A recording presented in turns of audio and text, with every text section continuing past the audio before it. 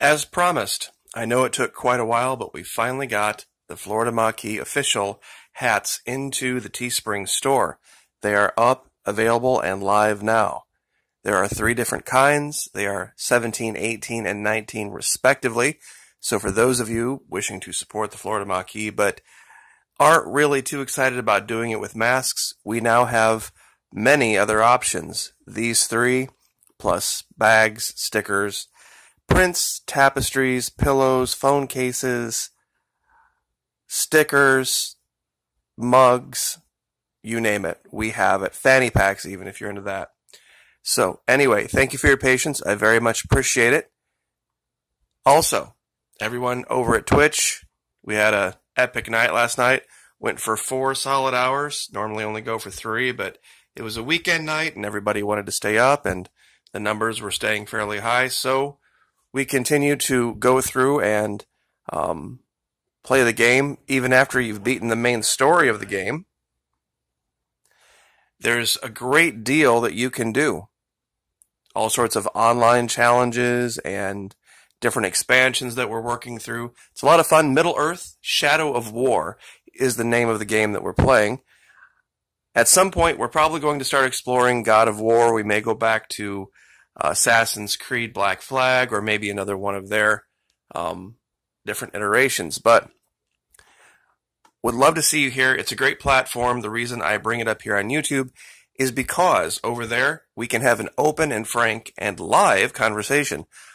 This is me in the upper right here. There's a little window and I'm sitting here playing the game and you can ask me anything you want. We can talk about anything we want. There's no filters. There's no screeners.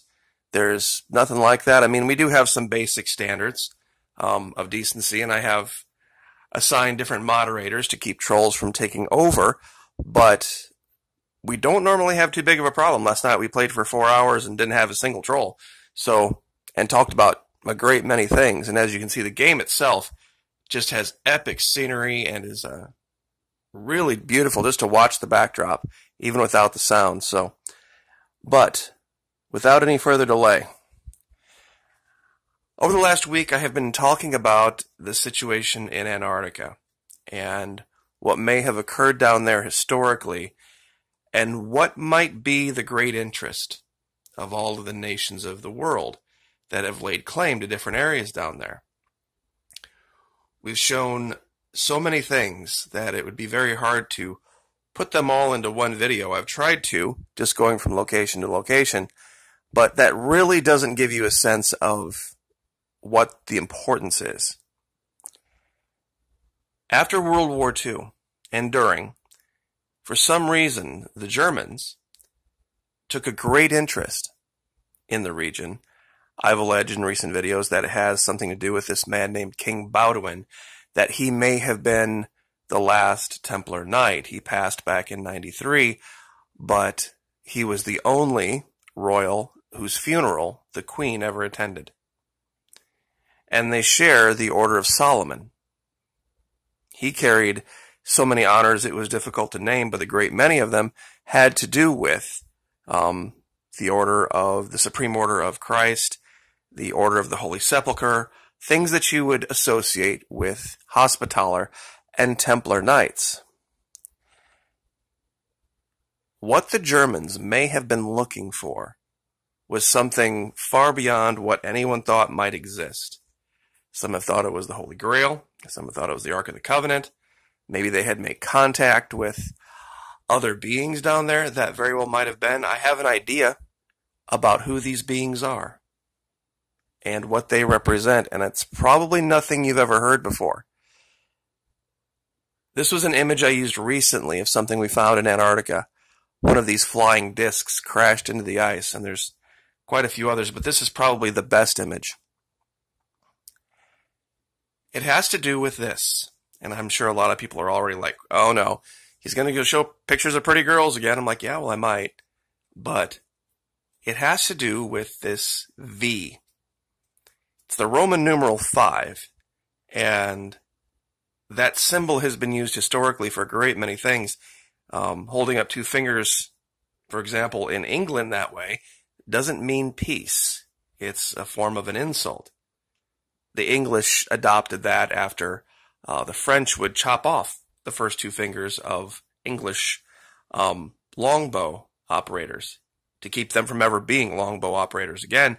So they would hold up those two fingers as a taunt to the French. So it's had a great many meanings throughout history, but yeah, she's a pretty girl. She absolutely is.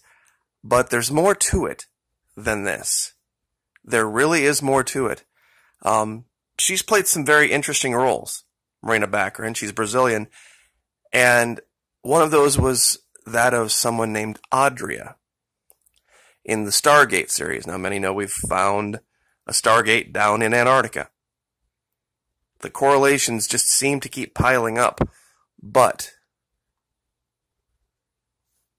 one of the stories in the Bible talks about a serpent, a beast, that can speak. Not only can it speak, it can reason, and it can converse. And not only can it speak and reason and converse, it has some desire to beguile Eve. Now, have any of you encountered an animal in your daily travels that can speak and converse with you? Some beast. Has science ever discovered one? No. There's only one that can, and it really doesn't think on its own. It doesn't converse on its own. It's a mimic, and that's a parrot. Now, the strange part about the parrot is that it's referred to historically as psittacorum. And where do we find the term psittacorum? Psittacorum regio appears in Antarctica. Right here. Many have said, oh, they only mean penguins.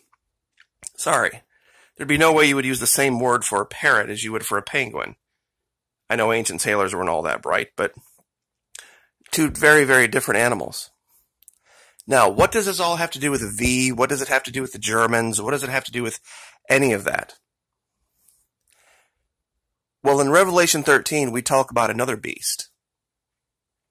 And this beast also has speech, to speak great things and blasphemy. Now, once again, beast rising out of the sea, a beast that can speak. The only beast that has the ability to speak that we've encountered so far has been this bird, this parrot.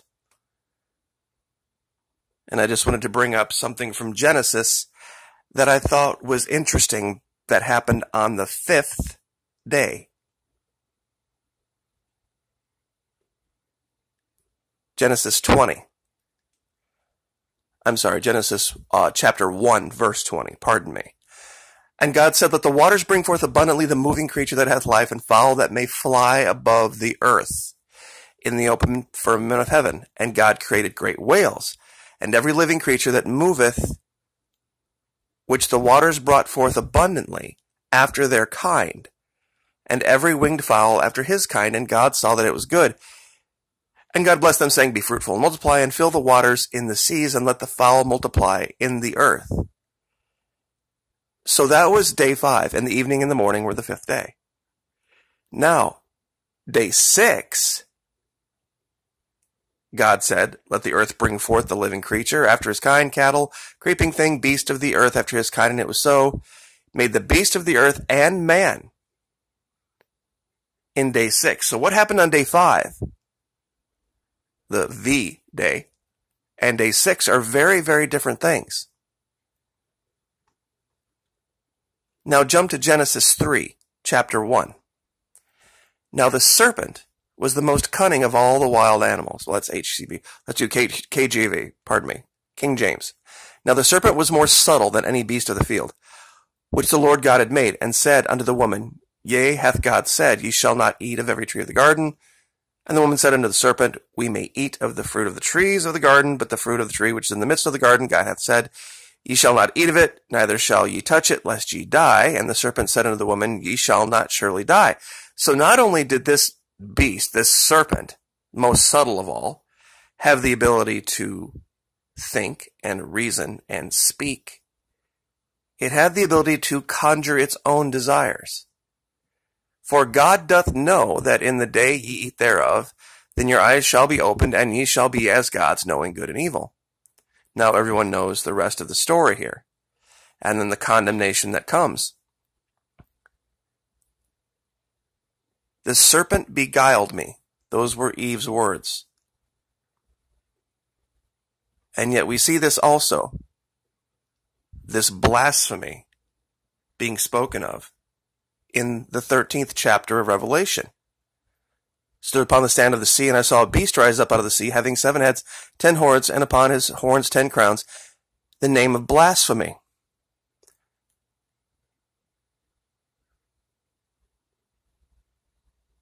This beast could speak too. And there was given unto him a mouth, speaking great things and blasphemies, just like in Genesis. See, the 5 is a very important number in the Bible. It has all sorts of meanings to it. Now, Antarctica. One of the things that I found a long time ago that never made any sense to me, and I let it go, was this region where it looks like somebody left a trail. It's very near the sea, right here. And there are all sorts of very strange formations and things that don't make sense, but what occurs over and over again is this symbol V. Everywhere you go. Here's one.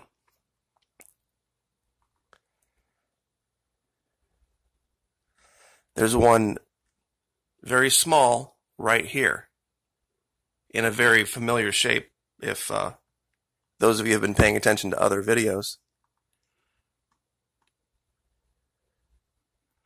Here's another one. Let's see if I can get the light to show up here. This is the tricky part about some areas of Antarctica.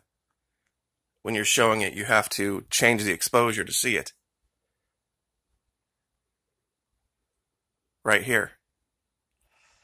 This symbol shows up over and over and over again. But the most important one is here because it's this VI formation, I've called it. It's VI, and it appears in 2 different layers. Let's see if I can get this to show. It was the 2011, right here, very clearly. This is the 12/10/2011 layer. And then only a matter of not even 2 months later, somebody redid the imagery here. Somebody sent the satellite, the Maxar satellite, back to re-image the region, not even 2 months later. And through this entire region, we see V after V. This is the what I had labeled the QPV. It's upside down. Let me flip this around here. Formation. It looks like it's almost like a square with a line here, a P, and then another V. I didn't know what any of this meant. I really didn't. I thought maybe it had something to do with the Roman 6th Legion. But, when I saw it as a trail along this ridge, if someone would have come here to Antarctica, this would have been a place out of the wind. This would have been a place that they could have traveled long distances without having to deal with the problems associated with Antarctica. And I'll give you this location and you can inspect this for yourself. There's more formations like this all over, but here is the kicker. The Series V, everybody remembers, with Morena Baccarin, it's the reason I brought it up, had to do with serpents beguiling man wearing human skin that can speak. Now, if they were going to leave a warning about serpents, you would think, well, gosh, where is that serpent? Where would they have found it?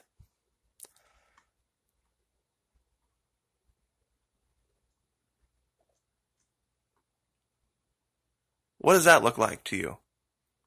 This is one of the 6 serpents I found down here. I'm wondering if there are more.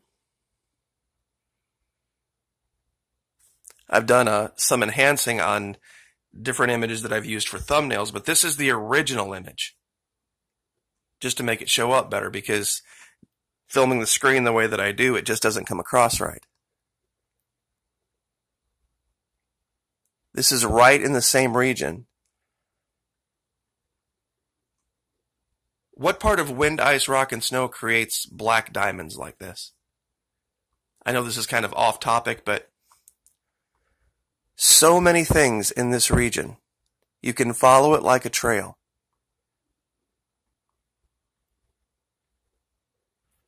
Over and over again, we see this V imagery.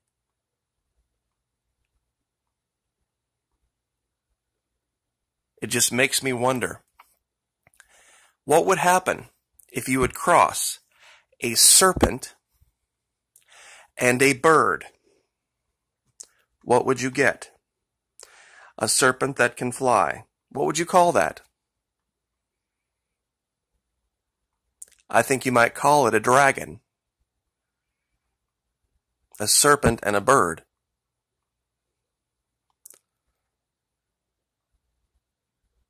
It just seems to make just too much sense.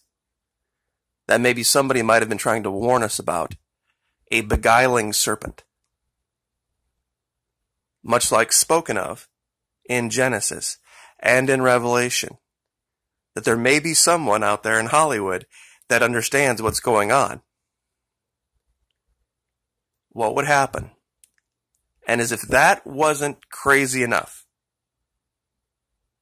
okay, that the only animal that we know of on the planet that has the ability to speak and mimic is a parrot, that we have a map down here that says Psittacorum regio, meaning region of parrots.